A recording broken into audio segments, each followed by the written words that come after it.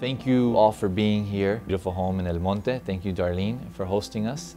I'm here because I wanted to speak to voters in this part of the district and listen to your concerns. We're going to be doing this throughout the whole district. The district spans from El Sereno in East Los Angeles all the way to Covina, to Azusa, including West Covina, Baldwin Park, Monterey Park, Irwindale, Duarte. So it's a big district. But in the end, like I said before, it's what your concerns are. It's the local issues that matter the most. I enjoyed the meeting very much because I haven't really got too involved in the community and what's going on. I've been seeing a lot of problems, and especially the economics and the school, and I want to do something to help, and I want someone that can help us. We're in the east side of Los Angeles, my neighborhood where I grew up, in the community of El Sereno, but also with neighbors from City Terrace and all of East Los Angeles. Today we're having a community event. These events are going on around the whole district. They're events that allow community members to come meet the candidate, me in this case, and we get to listen to what their concerns are, what they really care about day to day. So we had a house meeting in Baldwin Park today.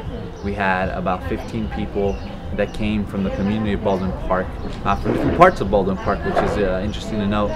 We had various different ideas and issues that people brought up, but one thing that remained clear is that education is the foundation of our economy, and education kept on coming up, whether it was speaking about teachers, whether speaking about the dropout rate.